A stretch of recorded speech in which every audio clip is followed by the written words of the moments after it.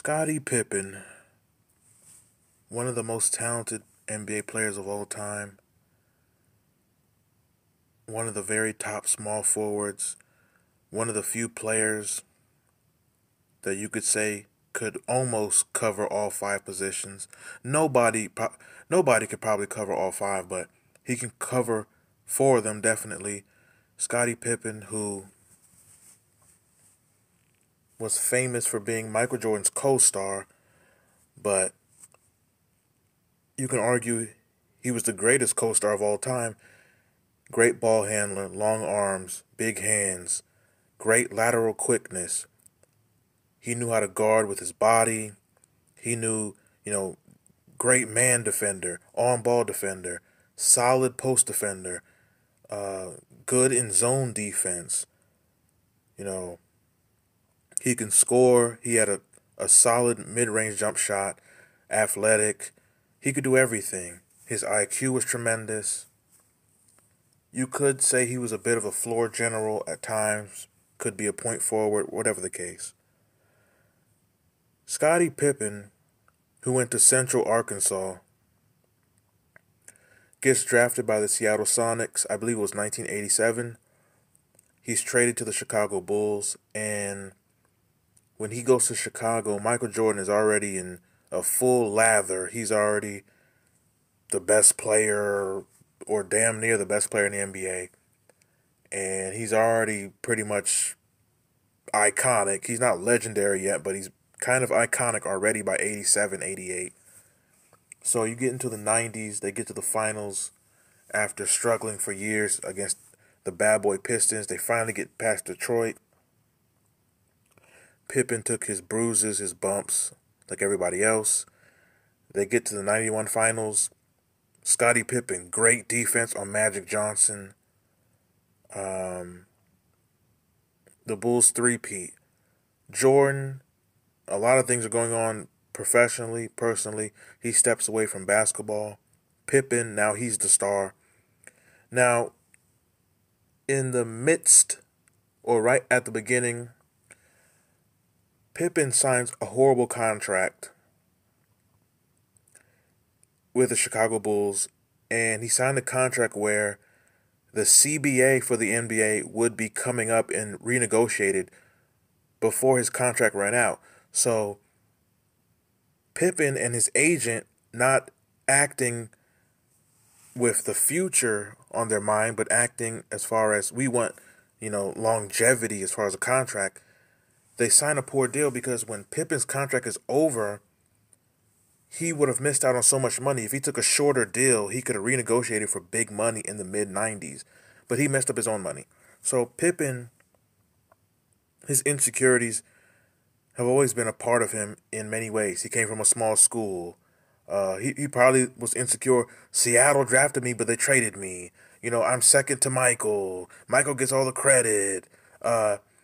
I have a bad contract. Michael and no one is helping me get out of the contract. And all these type of things. Now, when Jordan retires, Pippen, it wasn't that he was happy, but he did feel like, okay, I can prove how important I was.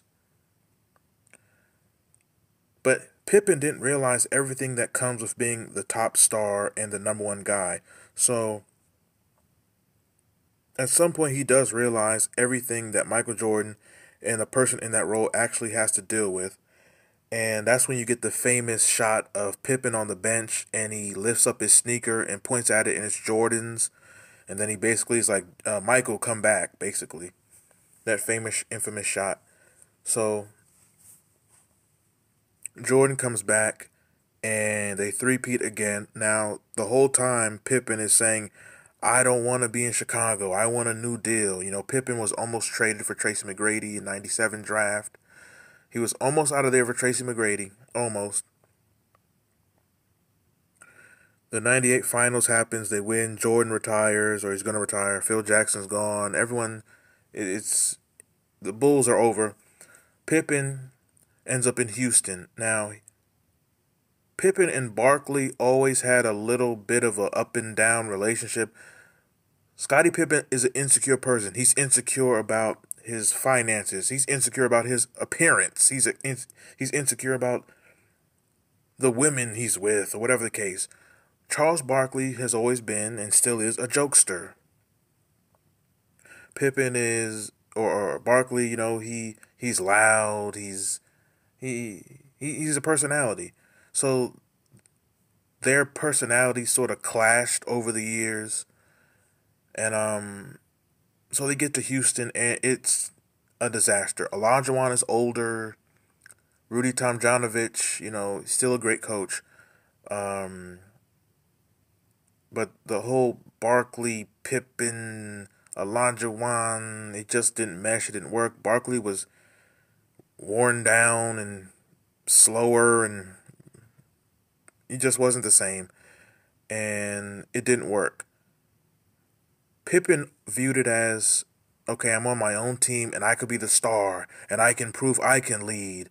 And I have Hakeem, who's great, and Barkley, who was great, and nothing happened. So Pippen goes to Portland. Now Pippen is once again, okay, I'm on Portland. I have my own team, and we have Rasheed Wallace and Arvydas Sabonis, and they, Portland had some great teams. When Pippen was there, they had great teams. Brian Grant, I think eventually Dale Davis, Derek Anderson, Damon Stoudemire. They had some great teams. They had a young Jermaine O'Neal who got no playing time, but that Portland, Steve Smith, they had some great Detlef Schrempf, great roster.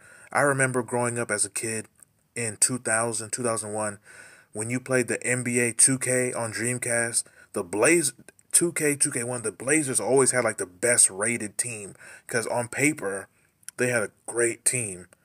But and they were great. They would have 50-win seasons. They were great. They almost got to the finals versus Kobe and Shaq. But once again, it didn't work. And Pippen was still good on the Blazers, but obviously he got older and his role was kind of different. But he was never able to feel that insecurity of being as good as Michael or being the number one top guy, and that always bothered him. So what you see now, Scottie Pippen in present day, is he's still dealing with that illness of his own insecurity. So now he's just saying things. In this world, you cannot get emotionally stirred up by things people post or say or do, because most people are just saying things out of wanting a reaction or a different motive. You have to have game on life. Scottie Pippen is making ridiculous claims. He was saying he's better than Jordan. He's more talented than Jordan. This person's better. This person, Phil Jackson, is this, and then this person wasn't this. It's the same nonsense. This is Scottie Pippen. But then he'll go back and say, "Oh, Michael was the greatest." He makes no sense. He sounds bipolar. He probably is. I don't give a shit. This man's mental breakdown is content for me. Love Scottie Pippen, but I ain't a fan. I ain't a fan of nobody, so fuck him. This is content. But that's the insecurity of Scottie Pippen, and there's much more.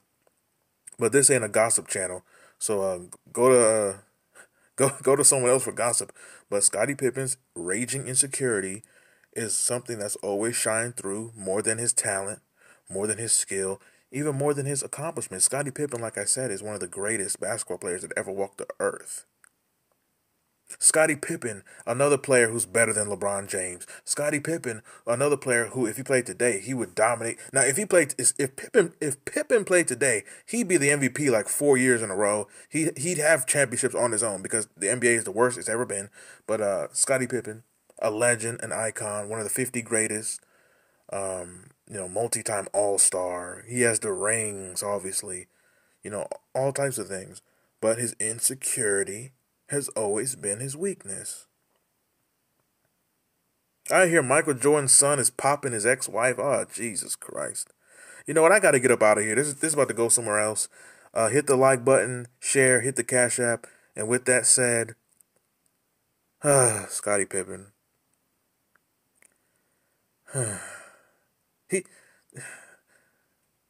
There was no way that Houston team was going to do anything. Portland was close. I really love them Portland teams. But those teams, they did not fail because of him. It's just those weren't the teams that were going to get to where he wanted them to go as far as that championship. But I, I don't know. Love Pippen, but just certain things he says and does, and the way he's acted for over 25, 30 years, it's just ridiculous. But I don't know. People are how they are for whatever reason, and that is it.